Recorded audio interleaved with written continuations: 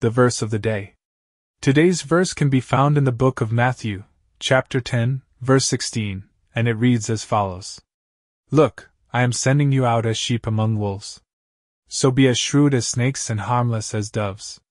In this chapter, Jesus instructs and commissions his 12 apostles for their mission, and as followers of Christ, his message remains relevant. From today's verse, we learn that within our respective journeys, as we continue to fulfill our roles within the body of Christ, we shall be sure to find ourselves within hostile circumstances along the way, surrounded by wolves, which in a literal sense, may appear as wicked people. That being said, God, our all-powerful shepherd, has called us to be shrewd.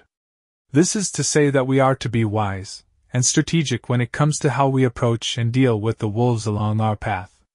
The verse ends with the instruction to remain harmless. May today's verse serve as a valuable lesson and guide us in our demeanor, as well as in our interactions. So shall it be, in Jesus' name. Amen.